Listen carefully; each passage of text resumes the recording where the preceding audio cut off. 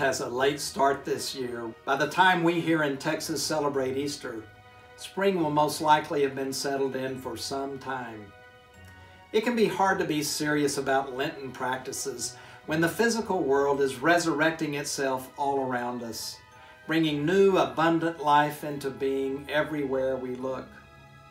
But I've learned it's worth it to decide on a Lenten practice and settle into it.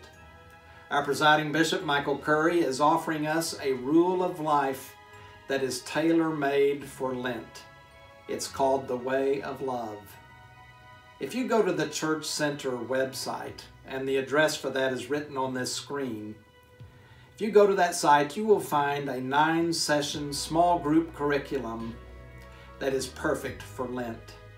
You can do it by yourself or as a congregation, or you can gather up a group of friends to meet regularly during Lent. I hope you will use it. It will enrich your Lenten season and make the arrival of Easter even more meaningful. I wish you a holy Lent and a blessed Easter.